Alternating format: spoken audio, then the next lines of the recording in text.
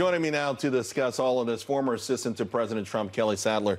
All right, so we start the hearing, and Jerry Nadler Democrat gets to make a statement, and he gets to ask a question in a way that says, hey, you know what, this report does not exonerate President Trump. The media took that, and that's been sort of the chyron that I've seen flipping the channels around. But after that, it feels like this has been to President Trump's tweet has been remarkable. I don't know that this hearing has laid a glove on the president. Well, it has not. And if anything, it's proved that there was no obstruction, there was no collusion, and the president was exonerated, even though he did not want to use that word. It's not a legal term. So Special Counsel Mueller could not have used that word. But then there was a nice exchange with Representative Ratcliffe, where he said, our Department of Justice, why is President Trump the only one who's not cleared from anything when there wasn't enough evidence? There's a presumption of innocence, always. Right. And it was out of, again, since Mueller brought up the word of the day, purview, he shouldn't have been deciding on whether or not that shouldn't have been an opinion anyway.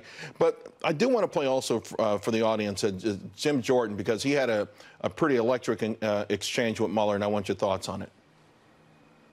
Joseph Nipson's a guy who told Papadopoulos, the mysterious professor who lives in Rome and London, teaches in 2 different universities. This is the guy who told Papadopoulos. He's the guy who starts it all.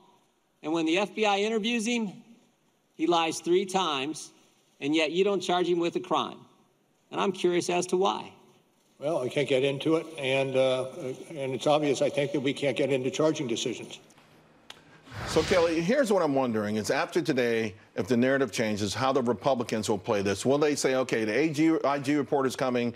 We had clear examples of discrimination with respect to who charges were leveled against and who was essentially allowed to get away. The source of all of this, the faulty Steele dossier and all of it, this person was never charged with a crime. Well, and the fact that Mueller went into this testimony today and he said, I'm not going to talk about the Steele dossier. I'm not going to talk about the origins of this investigation. Well, the origins of this investigation were based on Russian interference. It was based on GPS. The fact that he did not know what firm GPS was, that Hillary Clinton and the DNC hired them to dig up dirt, where they hired a bunch of Russians to basically dig up dirt on the president, is unbelievable. How hard should Republicans push on this, or should they just sort of walk away and focus on the economy and all the other great things that are going on? We need to investigate the investigators, because this was a deep conspiracy, and it's a conspiracy that the mainstream media has has ignored. And so when this Inspector General complaint comes up, this is something that we need to look into, because it affects future presidencies. It's not just about President Trump. This was a gross abuse,